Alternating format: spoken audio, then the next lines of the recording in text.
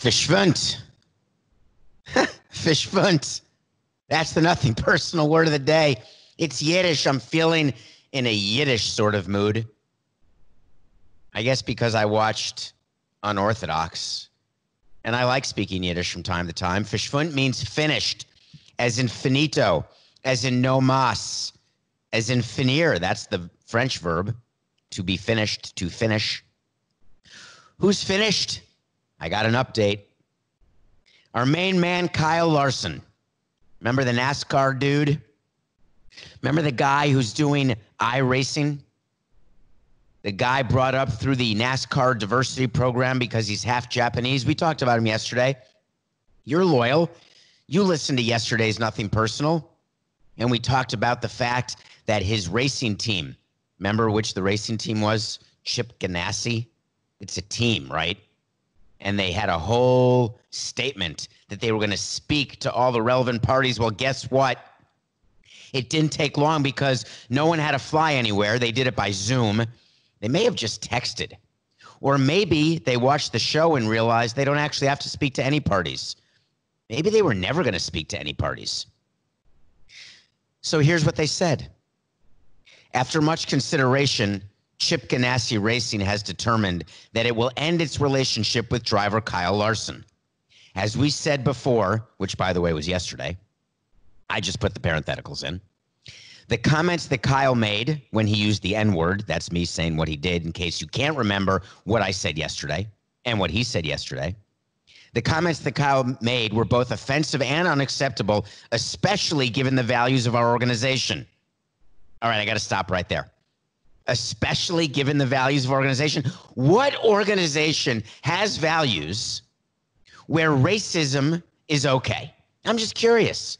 Why do you write in a statement, especially given the values of organization? Well, because it is especially. If our organization had different values, we may have just suspended him and not actually terminated him. Or if he were one of the best drivers and racers on the circuit, we would have really had to evaluate the situation. But given the values of our organization, especially, then they continued. As we continued to evaluate the situation with all the relevant parties, it became obvious that this was the only appropriate course of action to take. Who writes these? Just tell me. Who writes these? Because if you're the PR person working for Chip Ganassi Racing, you're fired. I'd fire you. I would fire you. Terminate. You'd be verschwunt. Finished. Why?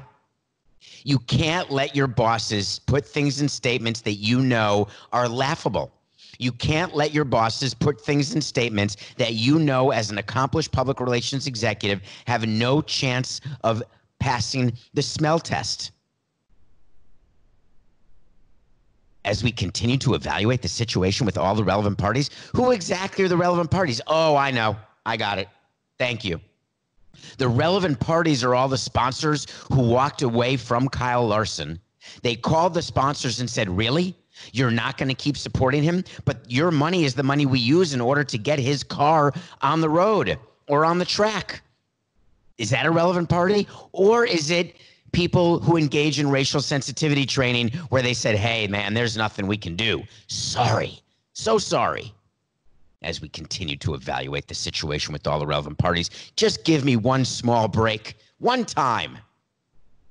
Just say it. Kyle Larson violated the rules of being a public figure and the rules of having people pay to watch you do what you do. The number one rule. You know it from yesterday. Repeat it after me. Come on, studio audience of zero. Repeat it after me. Don't be a racist. That'll do it. Kyle Larson is totally verschwunt. Finished. Sponsor's gone. He's just gone. God, it happens fast. By the way, an unintended consequence, a tangential problem as it relates to coronavirus. This happened because he was participating in a virtual race. So followed by fans, so many people watching. And they microphoned up the players, the drivers. So we overheard Larson talking to someone where in the real world, if the racing were happening on the track, no one would have ever heard it. If no one hears a racist comment, is it still a racist comment? You're damn right it is. Major League Baseball made an announcement today. I want to explain it. Major League Baseball, through the commissioner, said that salaries by certain league employees will be reduced by 35% average. And the league has agreed to pay all of its employees through May 31st. So let me tell you how the MLB commissioner's office works. The 30 teams in baseball are actually the people who own the commissioner's office. The commissioner works for the 30 owners. The 30 teams in baseball pay the expenses of the commissioner and the commissioner's office. It is a line item that is in every team's budget. But the commissioner's office generates revenue for the teams. So, for example, the teams give Major League Baseball permission to negotiate national TV contracts, which get split 30 ways. They give permission to Central Baseball, the commissioner's office, to sell national sponsorships. Those are split 30 ways. It's called Major League Baseball properties. Individual teams give baseball the right to run the MLB network, to run MLB.com and that whole business. That revenue is split 30 ways.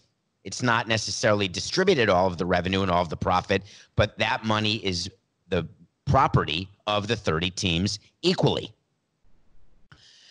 So while it's great that MLB is doing this and the commissioner and his lieutenants are cutting their salaries 35%, it is absolutely they're all under contract. Many of the top executives are. And if you're under a contract, you're under no obligation. So when networks are asking or companies are asking contracted employees to take a pay cut, those employees are under no obligation to take that pay cut if they're under contract. Of course, they're going to be subject to public ridicule. If someone making $10 million a year is not willing to take a 35% pay cut and only make $6.5 million for this coming year, then that person, while it's his or her right, will still be looked at askance by their bosses and by the general public. What we don't know from this announcement is whether or not this is a deferral of any pay cut or if this is a permanent pay cut. The reason why we don't know that is we're never going to know that. That's decided within the four walls of Major League Baseball Commissioner's Office and a few members of the Executive Council, the Compensation Committee. Not the Competition Committee, the Compensation Committee. Why is it necessary for Baseball Commissioner's Office to redo their contracts? Why is it necessary for them to relook at their budgets? It's the same reason that every single company, large and small, is doing the same thing. And in baseball, there is no way to know what the revenue model will be going forward. There's no way to know how many years it will take to get back to being an $11 billion business. For all people who think that their businesses will turn on like a light switch, the anti-Book of Mormon, if you're listening, Josh Gad, turn it off like a light switch. It's no little Mormon trick. We do it all the time. Do you really think that when we turn the lights on that everything goes back to normal immediately? Is it not possible in your mind to live in a world where until there's a vaccine for coronavirus, there will be no fans at sporting events, at concerts? There will be no large public gatherings? I can't guarantee it yet. I'm not ready to make it a wait to see, but I'll tell you, I'm getting close. I'm getting close on several major pronouncements, like no minor league baseball season, period. Like no way to restart the NFL, the NBA, or the NHL unless they're willing to absolutely impact future years. I already told you NFL training camp's not going to start in July. There's a lot going on, folks. Let's keep our eye on the ball. We spent a lot of time watching fighting, partisanship fighting going on, coming out of the White House. We're trying to get updates. We're trying to find a way to have intelligent people in economics and in health find a way to reopen society and how it's going to work. It will not be a light switch. It will have to be done in counterparts. That's a legal word. When things are done in counterparts, have you ever signed a lease to rent a place, rent your house, or sometimes a lease to buy a car? Something that is executed in counterparts means you don't have to be in the same room signing the exact same piece of paper. If there's a signature page that has 2 lines on it, you could sign it, send it in, then someone else signs the other part, sends it in, you put them together, and you've got a fully signed document. That's how this country is going to reopen. It's going to be done in counterparts. Different parts of the country will open at a faster pace. Public gatherings. That is one thing that I don't think will be done in counterparts. It will be wholly irresponsible for one part of the country to have public gatherings, risk the possibility of infection, and then all of a sudden, those people can fly anywhere and go to cities or towns or states where there are no longer public gatherings because they have not been allowed. I think where this ends up, any of you have kids, or did you ever go to camp or ever have to take a physical? So we would take physicals every year in baseball. Right in spring training, we'd go and there'd be a doctor, an eye doctor. You'd get an EKG. You'd see the orthopod, which is an orthopedic surgeon, and you would get your blood. You'd get your urine.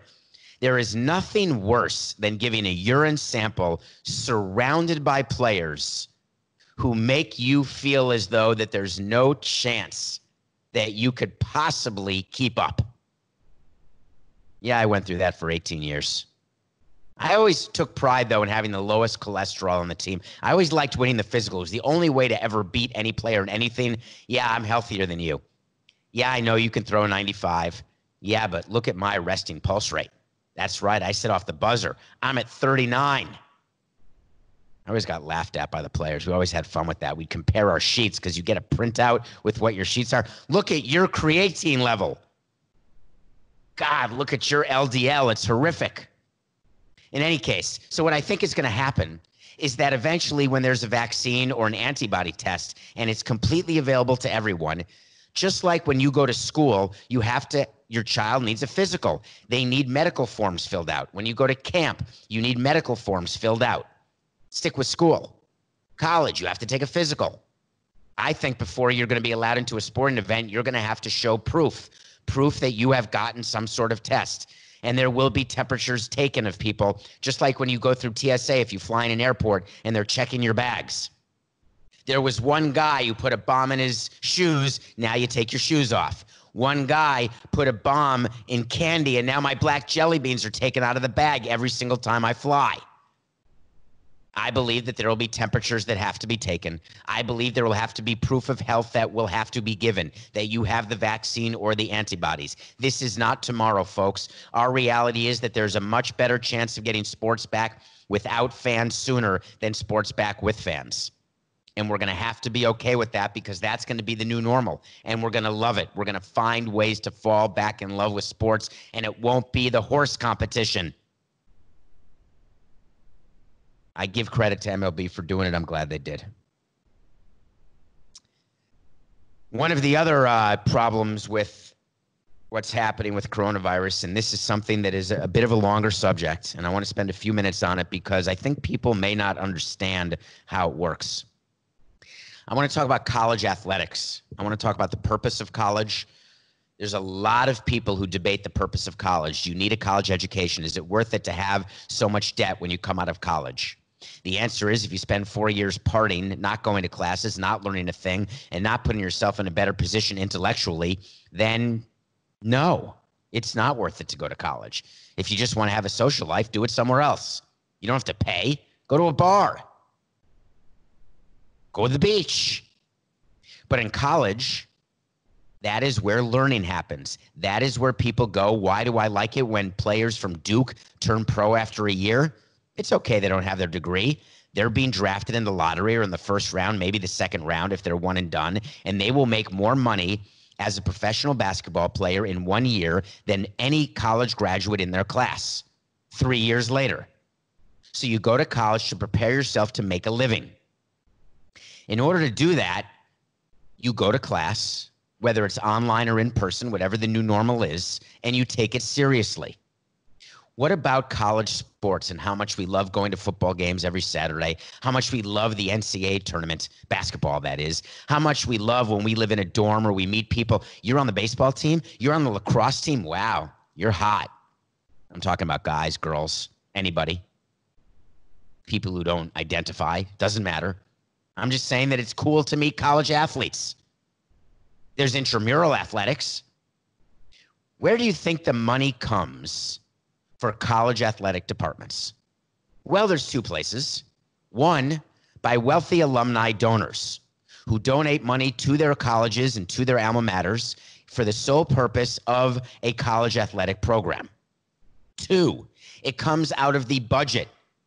The budget of a college and the revenue of a college comes from several places. One, tuition.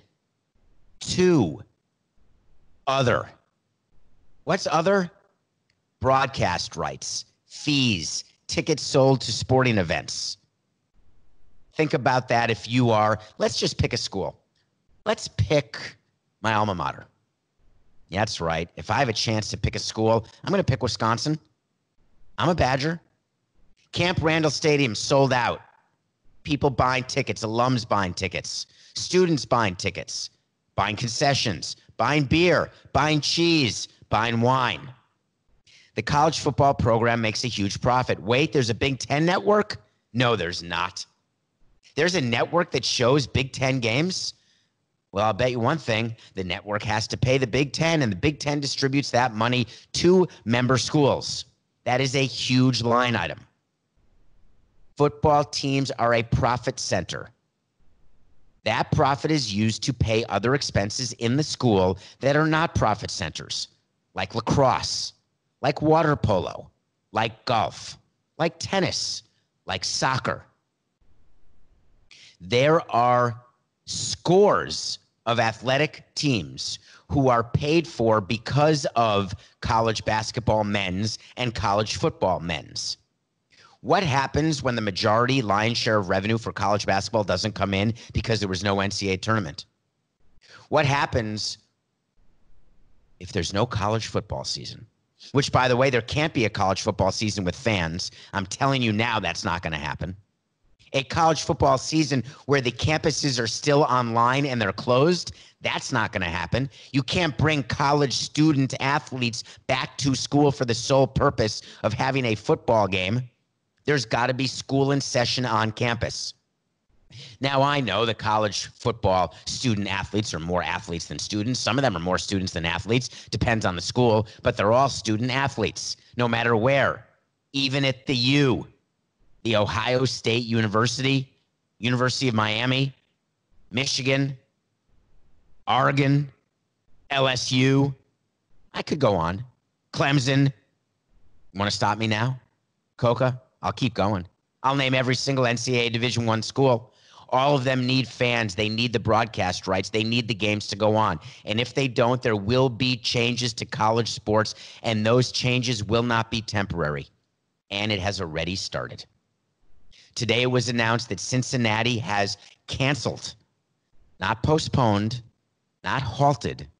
They have canceled and ended the men's soccer team. The men's varsity college soccer team is gone. This is the first announcement of what will be many. Do you think that a lacrosse athlete is less special than a football athlete?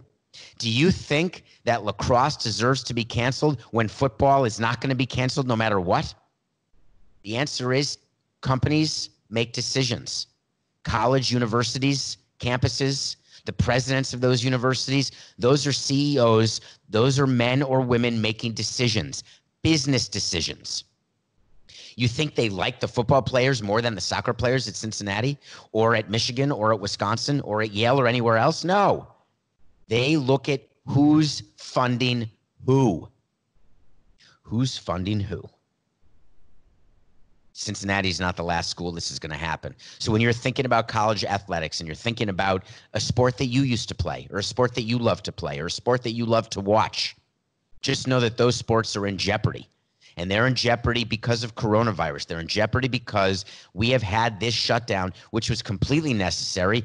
very likely came a month too late because it could have been shortened and lives could have been saved. And now, without a vaccine or an antibody test, we just don't know when or how it ends. Teams, leagues, everybody is trying to find a way, a path forward, a way to move forward. They just don't have it yet. There was actually a statement that came out today from the director of athletics, John Cunningham, after this announcement. And he said this was a difficult decision, but one made with the long-term interests of UC athletics at the forefront. During this time of profound challenges and widespread uncertainty, I have engaged in a comprehensive and thorough review of UC's sport offerings and long-term budget implications of supporting the number of student athletes currently at UC. Based on this review and in consultation with President Pinto and other university leaders, UC Athletics will no longer sponsor a men's soccer program. Now, I swear to you, you have no way of knowing this, because if you're looking at me, thank you. If you're listening to me, thank you. But that quote was just given to me by Coca after I had explained exactly what went on in the decision-making process, confirmed by the director of athletics. Why did I know what they went through and what process they went through at UC? Because that's what every business is doing. It's not even a question. It's a guarantee. Thank you, Coca. That's some value added. By the way, thanks for downloading, rating, subscribing. Go to Apple, do a 5-star. Write a review, and then put a question in that review. I do an end-of-month mailbag pod where I answer your questions. First Saturday of every month. So the first Saturday of May. I don't know what day that is. I think we're only in mid-April, but I can't be sure. I think it's April 14th. I'm just kidding. I know it's April 14th. So thank you. And by the way, tell a friend. I got something called I like it. This is something I'm doing. I started this. Not the MLB Challenge, started that. I started another thing. It's called the Quarantined Lifetime Best Picture Challenge. The Quarantine Lifetime Best Picture Challenge means that you need to watch the movie that won Best Picture every year since you've been alive. I was born in 1968. I am rewatching or watching for the first time, and will review every single Best Picture movie. There have been 51 of them since I was born. Yesterday, I started with Oliver. I'd never seen it, 1968. I'm not going in order because I don't feel like it. I do everything in order. I have lists. I am by the minute, by the second. One thing that Coke has been really good to me. It's been really good over these 114 episodes, plus the bonus episodes. I used to be ruled by the time per segment and ruled we have to start at this minute, end at this minute, even from the middle of a thought. Anyway, moving on to Christian McCaffrey. No, I'm just kidding, Coca. That was a joke, right? I was moving on to Christian McCaffrey because it's time under my slot to be done with the Sting. But I'm not done. I didn't even start, and I'm okay with it. We'll get to Christian McCaffrey and $64 million. The $64 million pyramid. Does anyone get that? Anyone ever watch the $64,000 pyramid? And it was so unreal when people were winning $100 and $200, and you had a celebrity and then the guest, and they had to guess the category. All right, here's the category. The category is movies, and I'm going to give you clues, and you have to guess the movie. This is not the top of the pyramid, but it's in the $64 million pyramid. Robert Redford. Paul Newman. The guy from Jaws. He's going to need a bigger boat. Deception. Fake death. Yes, Coca got it. I'm just kidding. He didn't say a word. The guy's silent. Unbelievable. He doesn't say one word. He doesn't type. He doesn't say. Although he did give me the quote. It's The Sting, the Best Picture winner from 1973. It was amazing. I absolutely loved it. It is sort of the precursor to all of the sort of there's a movie called The Grifters with Annette Bening and John Cusack, a great movie. There's a movie called Dirty Rotten Scoundrels, unbelievable, with Michael Caine and Steve Martin. This is sort of how these movies started. A movie about two men. They're con men. They get together and pull a con on the guy from Jaws who needs a bigger boat. His name is Robert Shaw. It's called The Sting. It's worth it. And the music by Marvin Hamlish. And it's sort of the, I was going to say Janis Joplin, but I don't think that's right. I think it's Scott Joplin. No, that's not. No. I feel like I'm singing That's All, Folks, the end of the Warner Brothers cartoons. That's all, folks. I actually don't know. Anyway, good music. Won the Oscar. I'm going to be reviewing 51 movies, not over 51 days, because I may want to do something else. For example, I got to So You Want to Talk to Samson. Hey, can you please review and give me your top 5 Gene Hackman movies? I'm in the mood to do that. I may do it tomorrow. Or I may review another Best Picture movie. Or maybe I'll review season 1 of Grey's Anatomy and tell you how many episodes it took for me to cry. 1. Christian McCaffrey. He's something, huh? Do you know who that is? The guy, I don't know if you remember him. He plays for a team called the Panthers in the National Football League. He was the 3rd player in NFL history. In all of the NFL history. All of it.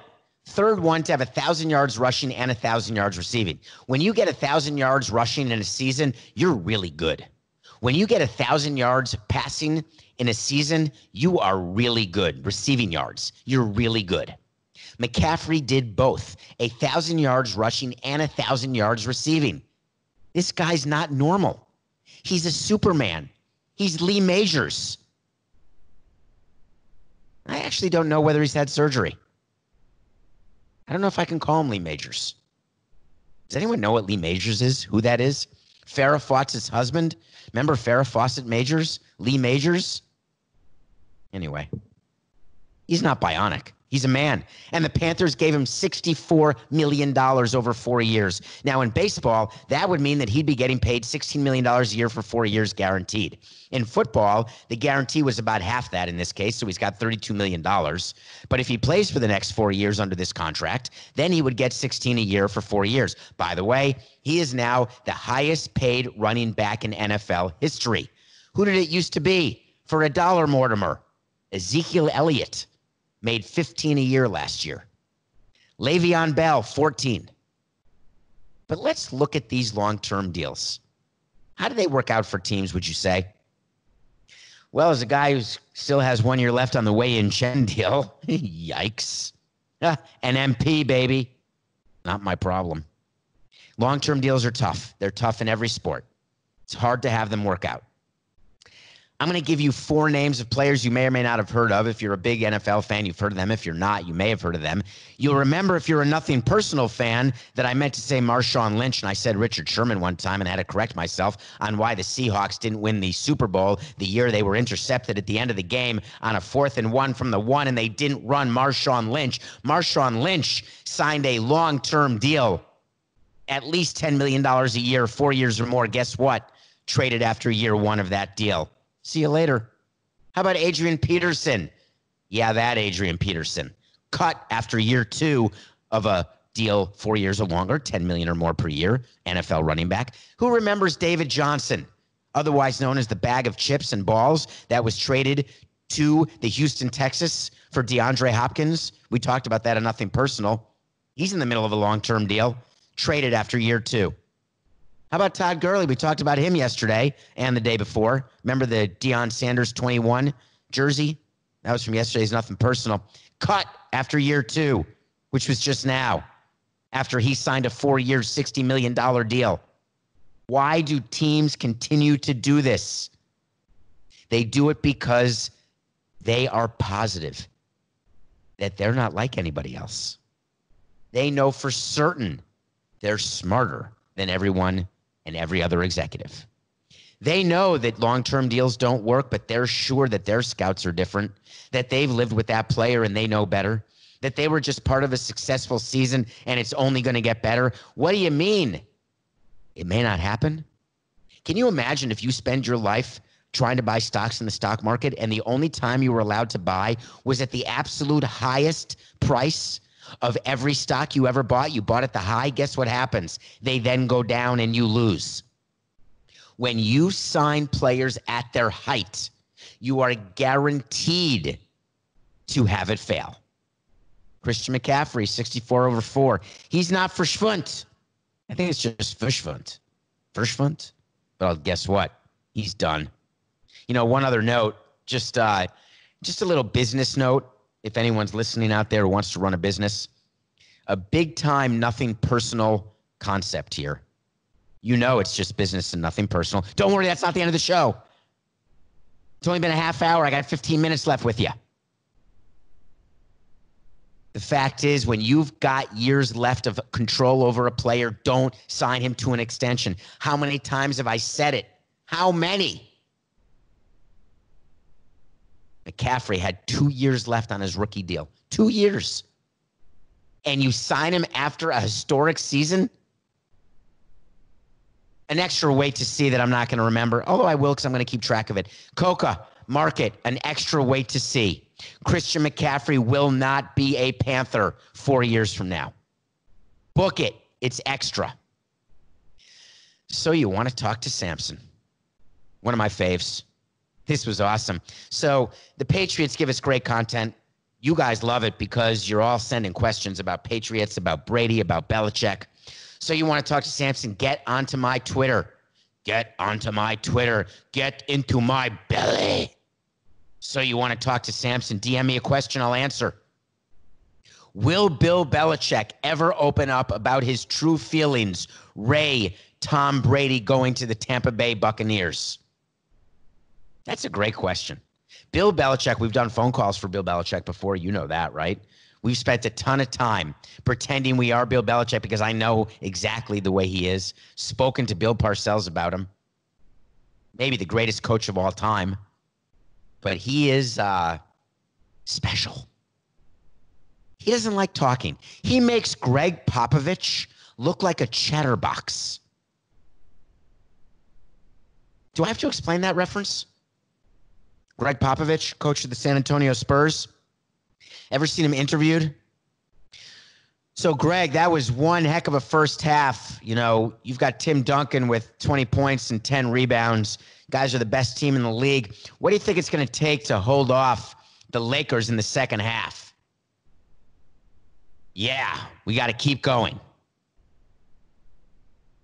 Greg, to follow up on that, what do you think? What are you telling your team right now? You know, you're only shooting 70% from the free throw line, and you only got 8 attempts versus the Lakers' 52 attempts. Anything going on? What are you telling the team? Yeah, we got to keep going. Get my drift? That's Bill Belichick. The answer to your so you want to talk to Samson is never. He will never open up about his true feelings because, A, I don't know that he knows his true feelings. Do you know how many hours and years of therapy it is going to take me to figure out my true feelings or to figure out what happened to the emotions? I'm going to need a raise. I'm going to need a bigger boat. So Bill Belichick was asked yesterday. He gave an interview, first interview since Brady went to the Bucs. Remember the statement that we did on Nothing Personal about Bill Belichick's statement and the fact that Bill Belichick didn't write one word of that statement, and neither did Robert Kraft? Remember that? Well, when you ask a question directly to Bill Belichick, guess what? You're going to get an answer from Bill Belichick. It'll be a Popovich-like answer, but here's the answer, and boy, was it telling. So Bill gave an interview and asked about Tom Brady. Here's what he said, and I quote, "I think that is water under the bridge. We're really focused on this season." Wow. Epic. What an answer. Water under the bridge. Do you think that's the last time, Bill, that you're going to be asked about Tom Brady? Do you realize you're going to be asked about him every single day for this entire season? Every time that your new quarterback throws an interception or has a bad game or a good game, you're going to be asked about Tom Brady. Every time Tampa Bay wins or loses or Brady throws an interception or touchdown pass, you're going to be asked about Tom Brady. Do you know that it's never going to stop? It's not a 45-minute pod, my friend. It's forever. But then he continued, and I quote, "This was awesome. Over the last 2 decades, everything we did, every decision we made in terms of planning is made with the idea of what's best for Tom Brady. Whoever the quarterback is will try to make things work smoothly and efficiently for that player. Try to take advantage of his skills. Did you guys catch that quote, folks? Over the last 2 decades, everything we did, every decision we made in terms of planning was made with the idea of what's best for Tom Brady. Do you think that Bill Belichick was trying to answer the question of whether or not it was Brady who made Belichick or Belichick who made Brady? Do you think it was the mutual admiration love society? Oh my God, I love you, Tom. Oh, Bill, you're the greatest coach ever. No, it was the anti-love fest because there's ego involved. You've heard me say what kind of ego Brady has. You think Belichick doesn't have an ego? Do you think Bill Belichick doesn't have an ego? It's healthy, it's wealthy, and it's wise. This quote was a passive-aggressive quote against Tom Brady and active. What's the opposite of a passive-aggressive? I just overtly aggressive quote for everyone to feel and understand that he is the man who made the partnership work. He devised a system to put Tom Brady in the best position to succeed. I actually happen to agree with Bill Belichick. I think a football coach has the most impact on wins and losses than any coach of any other sport, period. End of sentence. I think that it is possible that Bill Belichick knew that Tom Brady was fine, but Bill Belichick put players around him and put a system in that made Brady better than he was. What was Brady good at, and what do you need to win a Super Bowl? You need to have ice water in your veins. You need to be George Gervin. The Iceman cometh. He's a former basketball player, ABA, NBA. He was so good. Played for the San Antonio Spurs. That's all a tie back to Popovich, who didn't coach him, of course. But in any case, you have to put in a system that puts your players in the best position to succeed. You have to know your players better than they know themselves because players will not help you. Players all believe they can thread the needle with a bounce pass on a fast break 1-on-3. Actually, would it be 3-on-1, 1-on-3? Who would you pass to except someone from the other team? Players believe that they can execute a 3-2 slider perfectly to a right-handed pitcher as a lefty. Maybe they can, maybe they can't. We're going to tell you. And we're going to tell you whether or not you can, and then you got to do it. And the ones who can do it the way we say to do it, they're going to succeed the most. Who is better, Belichick or Brady? Interesting. Well, we did it. We finally made it to day 30. Today is day 30 of the ML Beer Challenge. It is the final day of giving $1,000 away to the 30 teams for the next 70 days or until baseball has opening day. I'm still giving away $1,000 a day, still giving it to organizations in South Florida. But for the previous 29 days, I've given away in alphabetical order $1,000 to every team foundation. Those team foundations are in the best possible position to give money away to those in need, those impacted. So, who's my 30th team? Because if you're paying attention, you know that the Nationals got $1,000 yesterday and W's last. Only one person came up with the team that I missed. And do you think I missed a team by accident? Do you think I went from the Tigers to the Royals just by happenstance? Do you think? No. I skipped the Astros because I went full Vanessa Williams. Vanessa Williams. Full Vanessa Williams. Saving the best for last. Google it. I'm just kidding. Listen to the song. You'll cry. It's a beautiful song. The Houston Astros get $1,000 today, and we're going to change things up a little bit. We're actually going to ask the Astros not to give $1,000 to seasonal workers. We're not going to ask the Astros to give it away to restaurant owners or other people who've been impacted by coronavirus.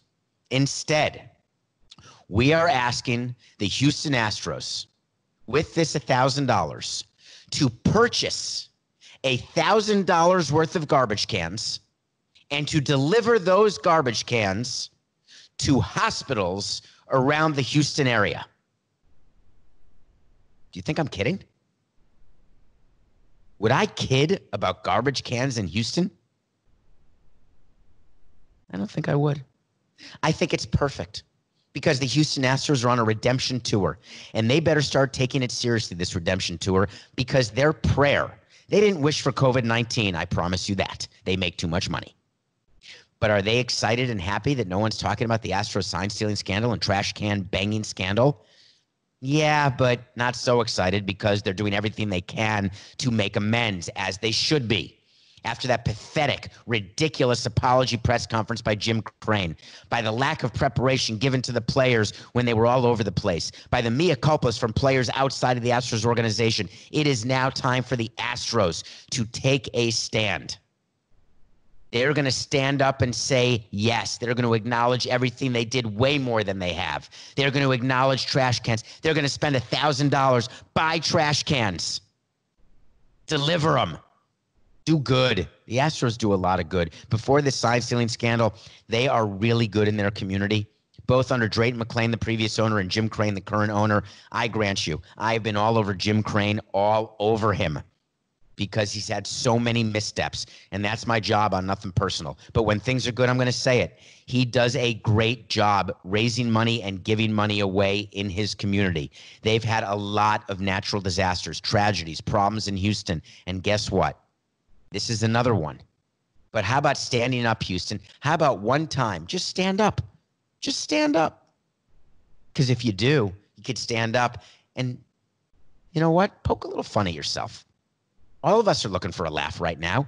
All of us are looking at videos and going crazy and binging and doing this and doing that, figuring out when the social distancing will end, if it'll end. Will I always have to wear a mask? How will it be if I wear a mask? How will I differentiate myself? I used to be good looking. I was never good looking. Now I want to wear a mask. I was good looking. I don't want to wear a mask. I want to wear a mask that shows my individuality. I'm going to start painting the mask. If I paint the mask and draw on the mask, is it possible the mask won't be as effective? How many times can I use a mask? If I spray the mask with Lysol, will the liquid paper that I use to write my name on the mask, or the Sharpie that has to be silver if you have a black mask, or black if you have a white mask, or if it's a blue medical mask, should you even write on the mask? Will it go through? Will it bleed?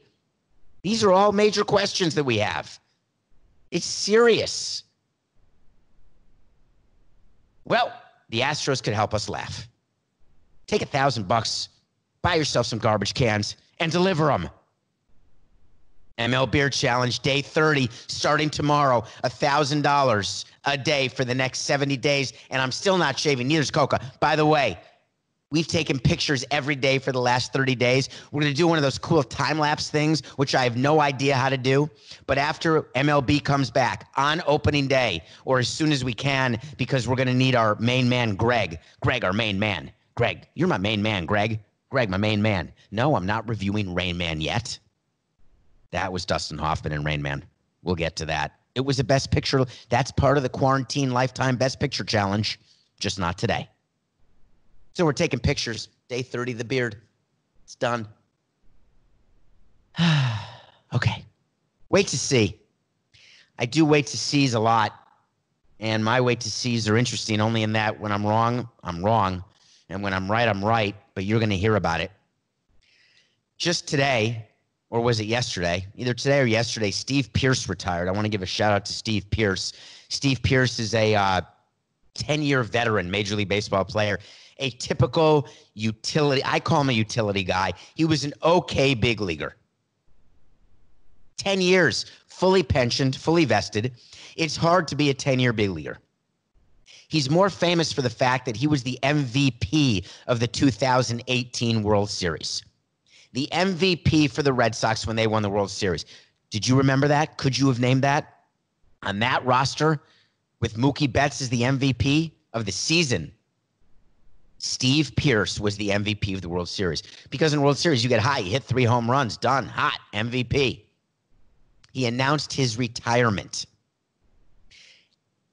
Why? Because he didn't get a contract, can't really play anymore. But while announcing his retirement, he did something that I don't think was necessary for him to do, and that is going to be my wait to see. Steve Pearce looked into the microphone, he looked into the radio camera, and he said, the Red Sox did nothing wrong in 2018. I assure you that our World Series was completely clean. When we saw that there was an investigation of the Red Sox, we laughed. It was nothing. Steve Pearce is now on record. Except here's the small problem with going on record without having seen the report from Major League Baseball, because they've investigated the Red Sox and they actually have not given out their conclusions. He actually believes that the Red Sox will have no punishment at all. Well, Steve, my wait to see is, A, you had a good career. I don't have to wait to see that. My wait to see is the Red Sox did do something. The MLB report will reflect that the Red Sox were involved in some nefarious cheating. It didn't give you your World Series. It didn't give you your MVP. But the Red Sox clearly did something. Maybe you know the report's going to say nothing because with COVID and all the other problems people are having, MLB doesn't want to pile on. But I think they've got to release that report. And when they do, Steve, wait to see. The Red Sox will be implicated, but punished less than the Astros. That was a previous wait to see. And in that report, in a tiny footnote written by a lawyer underneath a line that talks about what the punishment will be, that little footnote from a very loyal person in the commissioner's office will say, hey, Boston Red Sox, this was just business. It was nothing personal.